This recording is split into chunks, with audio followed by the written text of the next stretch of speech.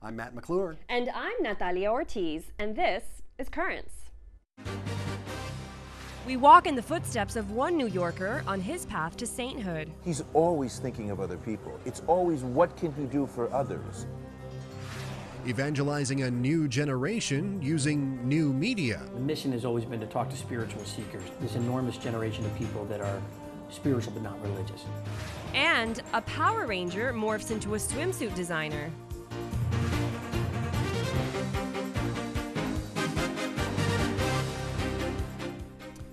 Good evening. Francesca Maxime is off tonight. We're almost there, the unofficial end of summer. Where in the world did the time go?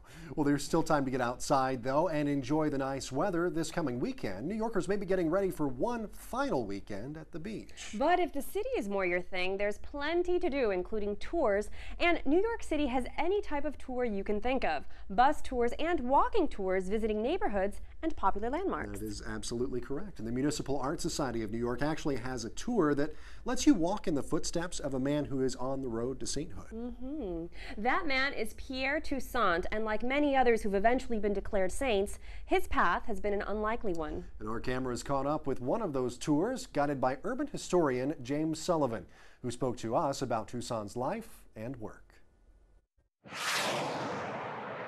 He was a quintessential New Yorker in that he traveled every street in town, walked the city up and down.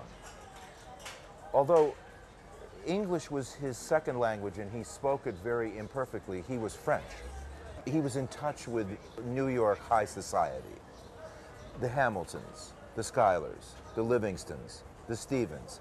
Well, what's fascinating about Toussaint is that when he comes to New York, he is a slave. But very soon after he arrives, he begins to earn money as a hairdresser. And he begins to buy the freedom of other slaves, but not his own. And he remains a slave in his own relationship with the mistress. He says, because his freedom belongs to her.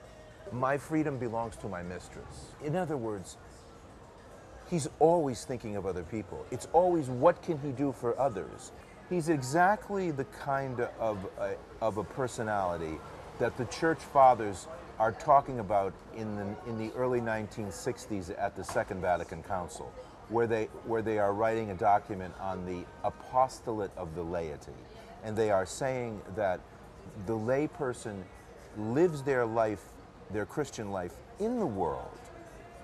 And you see this ability of bringing religion into the workplace as so typifies Toussaint. He's working all day long, seeing people all day long, seeing people on Saturday, seeing customers in the evenings.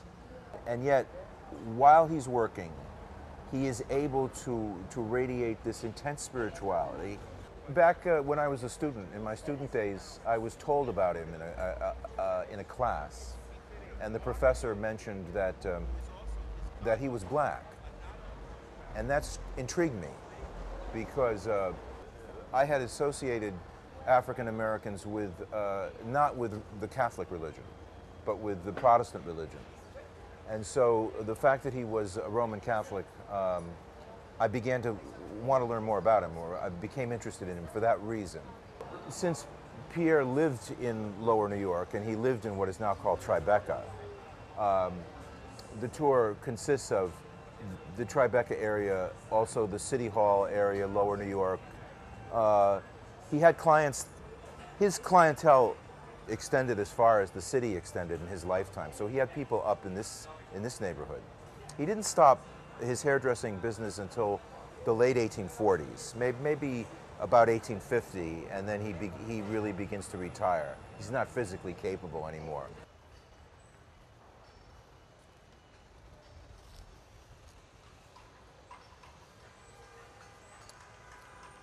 Here you find the marker for Pierre Toussaint. This is a marker that was created in 1990. There was no marker when the remains were found in 1990. There were the remains of a marker that said Toussaint with some of the letters rubbed away. But that marker was not in this position.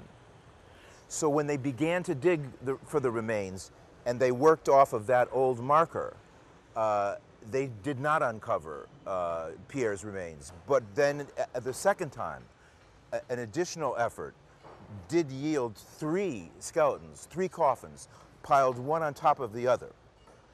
And there they found Pierre, his wife Juliette, and his adopted niece Euphemia, who died at 14. He was a Catholic and a very good one, but he was also an amazing human being with many, many gifts. An ability to reach out to all kinds of people. And I think that that is the essence of Tucson. Well, the Pierre Toussaint walking tour there, and it was really quite a privilege for us to be able to follow that tour because, you know, James Sullivan only gives it once a year through the Municipal Art Society. And you can arrange a private tour by contacting Sullivan. We've posted more information about that online. Well, stay tuned. There's much more Currents coming up straight ahead. Welcome back to Currents. I'm Matt McClure. And I'm Natalia Ortiz. Coming up a little later, as summer comes to a close, I'll investigate a cover-up at the beach. But first, a look at the day's headlines. Cardinal Sean O'Malley, Boston's Archbishop, is explaining his decision to preside at the funeral of pro-choice Senator Ted Kennedy. On the Cardinal's blog, O'Malley writes that, as the Archbishop, he felt it appropriate to represent the Church out of respect for Kennedy, his family, and all those who were praying for the late senator. The Cardinal also expressed his disagreement with those who thought Kennedy should be denied a Catholic funeral, pointing to the Pope imparting a blessing to the senator shortly before his death. In a letter to Pope Benedict, Senator Kennedy acknowledged his failings. Those failings will also be part of Kennedy's memoirs, set to be released later this month. In the book, titled True Compass, he writes over his remorse over the infamous Chappaquiddick incident in which a woman passenger in his car died after he drove off a bridge. Kennedy wrote that he made terrible decisions and called his actions inexcusable. And how would you feel about paying a politician to go to church? Well, Reverend C. Welton Gaddy of Louisiana says no go to Governor Bobby Jindal, who reportedly used state money for flights he made to attend church services, many at Protestant churches, though he is a Catholic. Jindal told the local paper he only goes when he's invited, and the visits he made gave him a chance to talk to the citizens. However, Gaddy isn't buying it and doesn't think any other Louisiana taxpayer should have to either. He claims the flight tab is $45,000. Well, turning to news now from overseas, the World Council of Churches has joined Pakistani Christians in calling for a law against blaspheming Islam to be repealed. The council says Christians in Pakistan live in constant fear of persecution, execution, or even being killed because of the law. Violence in this country last month, sparked by reportedly false allegations that some Christians had desecrated the Quran, led to the deaths of 8 people. A Pakistani government official says the country will soon review that law. Well, first at the Vatican, Pope Benedict has appointed the first assistant master of ceremonies from an African country. Congolese priest Father Jean-Pierre Kwambamba Massey will serve beside the Pope in liturgical ceremonies. Well, stay tuned. There's much more Currents coming up straight ahead. Coming up, rethinking media as the landscape changes. But everybody from the New York Times down to the local diocesan newspaper is struggling with the same thing. How do we keep readers? How do we keep eyeballs?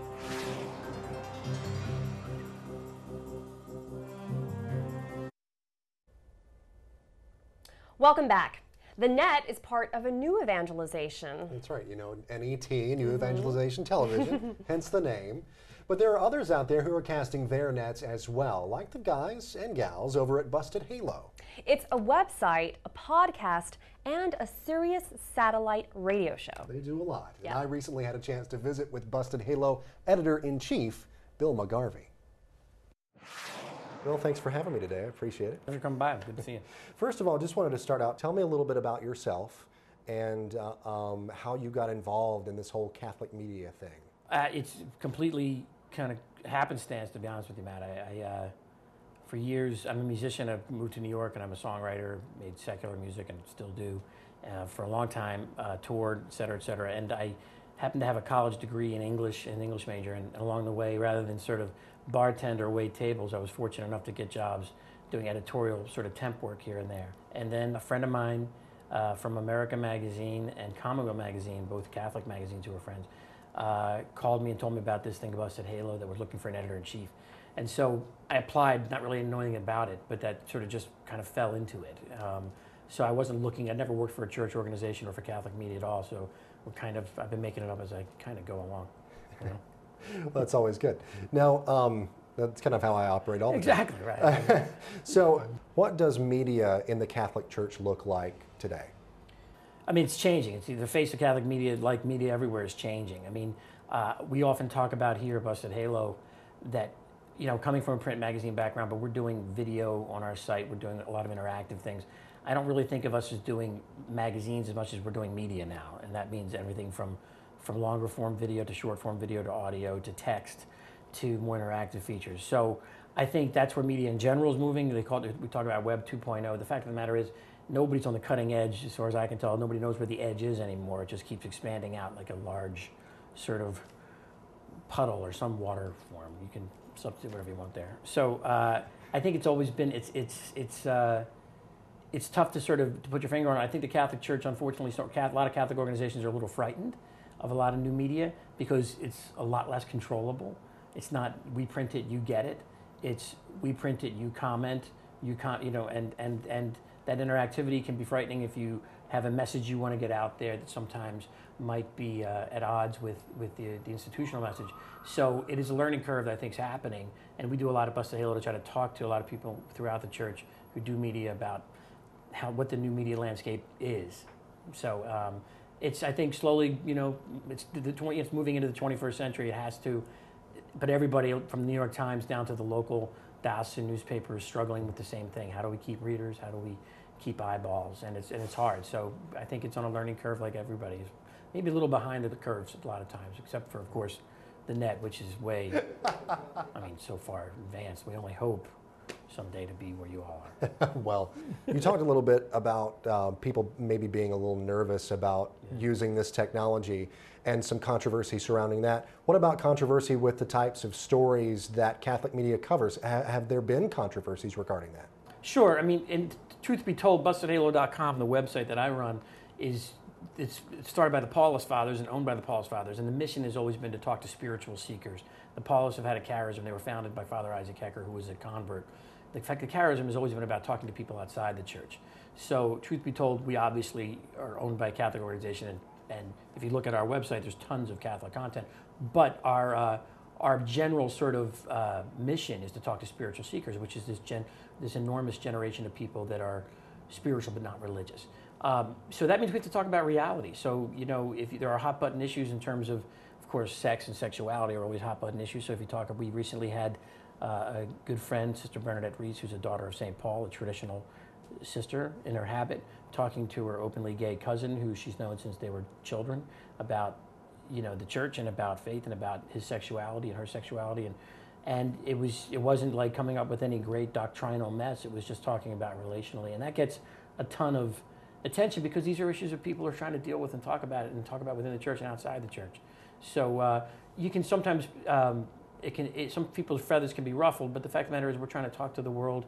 And if you're not if you're not on the web talking about the issues that are relevant to then you're not talking to people. And I always liken it to, like, you know, St. Paul didn't go 12 miles west of Thessalonica and say, come to me, talk to me. He went to Thessalonica and talked. You got to be where people are. If you're not there. Yeah. So. Do you think that the church, that the Catholic Church in particular, is doing enough in regards to using media today?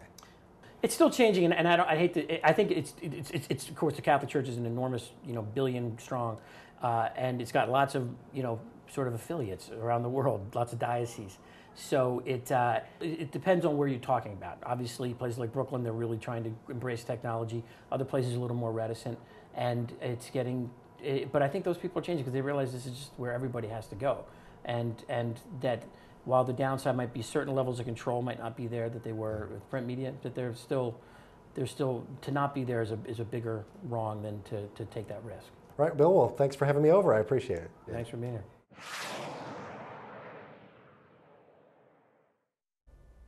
Bill McGarvey, the editor-in-chief of Busted Halo.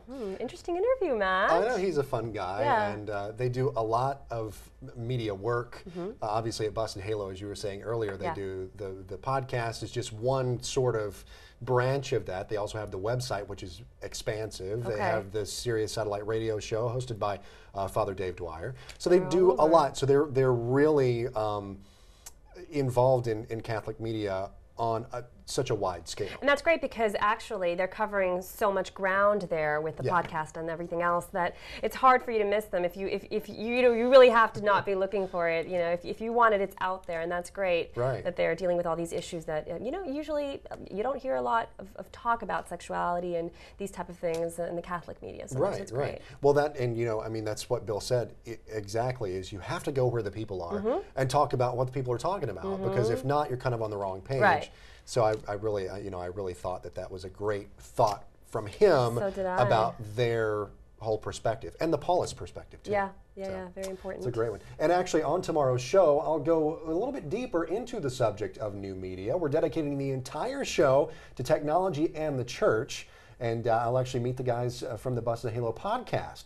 So tune in for that tomorrow. And I'll be here in the anchor chair all by myself. Oh my. Stay tuned. We've still got more of today's currents straight ahead. Just ahead. Cover up. Don't you know you're at the beach?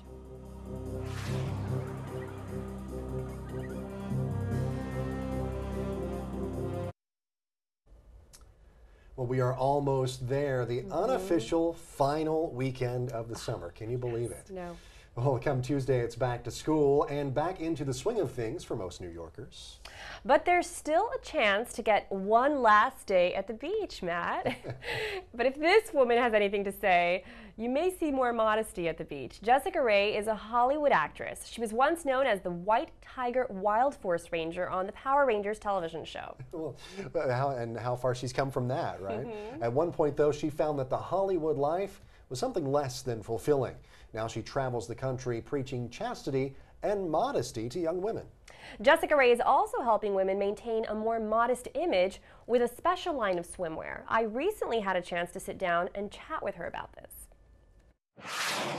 Hi guys, we're with Hollywood actress Jessica Rae, who's designed, believe it or not, a brand new line of swimsuit, modest swimsuits, and they're very cute. Tell us a little bit about it. Thank you. Well, one day I decided to never wear a bikini ever again because I was learning more about modesty and thought that they were immodest. So I went out shopping, and I think I literally shopped for 2 or 3 weeks straight and could not find what I was looking for. All the swimsuits that were considered modest were kind of they were like matronly or for older women. So without any prior experience or background in fashion, this former Power Ranger took it upon herself to design her own modest swimsuit with a little more flair. Well, a lot of people think that dressing modestly, that we cover ourselves because our bodies are bad or they're dirty, and we should then cover them. But in Love and Responsibility, Pope John Paul II, before he was the Pope, wrote that there's a difference between what you see in Playboy magazine and the art that you would see in the Sistine Chapel. So it's all in the perception, then, I guess is what we're getting at. But many people perceive modest fashion as unfashionable. So what tips can Rae offer to women who want to wear cutting-edge styles but still cover up? You don't want to be stuck wearing something, like you said, matronly, something your grandmother might wear, your Aunt Bertha. We all have one of those, right? What do we do to avoid looking frumpy but also, fit into this modest kind of look that we're talking about? It's really hard. Actually, I was giving a talk to a group of girls yesterday, and I was talking a little bit about modesty, and this girl, high schooler, looked at me and said, "What are we supposed to wear?" And her friend looked at her and said, "You're supposed to dress like a grandma." And I was like, no, you're not. And then I stood in front of them and said, "Do I look like a grandma to you?" And they're, no, you look good. And so I will say that it is more difficult to look modest and stylish, and it does take a little bit more time when you're shopping, and we don't have very many good examples. But one good example Jessica used as inspiration is Audrey Hepburn, a classic Hollywood icon who many believe personifies beauty and style in a modest way. She's a fashion icon. Everybody knows who she is. She's beautiful, and she's not, you know, half naked and showing everything that she has. She was very stylish. Jessica feels confident women can look pretty while wearing what the church considers proper attire. But what exactly is that? Who sets the rules here? Who sets the bar for, you know, how long my skirt's supposed to be? Like, is there a big manual like in the church I'm supposed to go with? How does it work? I think it just depends. I mean, some girls have bigger breasts than others. Yeah. Whereas, you know, the girl with bigger breasts may have to have a higher neckline. Sure. So it's difficult to say. Padre Pio, they say that on his confessional door had a sign that said, if your dress or skirt is not 8 inches below your knee, then go away and come back. Okay. So I was explaining to this to this girl, and she looked at herself and said, I don't have 8 inches below my knee. Because she was really short. Oh, wow, I'd be in trouble too, Padre Pio. And for those of you who'd rather stay out of trouble, Jessica Rae has the swimsuit for you.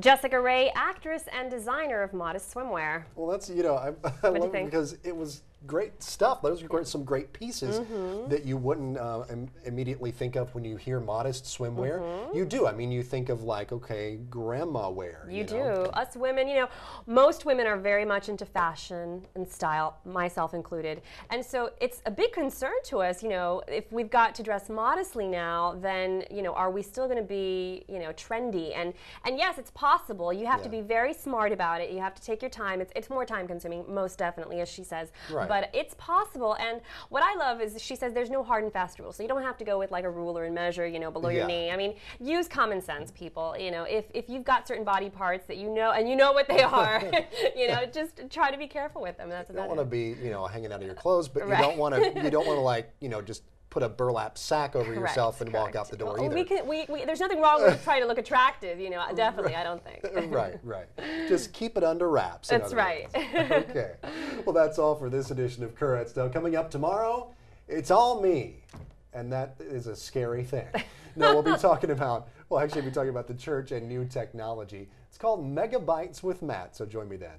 But until then, remember, you can always watch us online. Just go to netny.net/currents. You can watch clips of the show, meet the people in front of the camera and behind the scenes as well, and check out our blog, Riding the Wave. And while you're there at our website, let us know what you think as well. You can send us an email. The address is drop us a line, that's all one word, at currentsny.net. Well, for all of us here at Currents, I'm Matt McClure. And I'm Natalia Ortiz. Thanks for watching. Have a great night.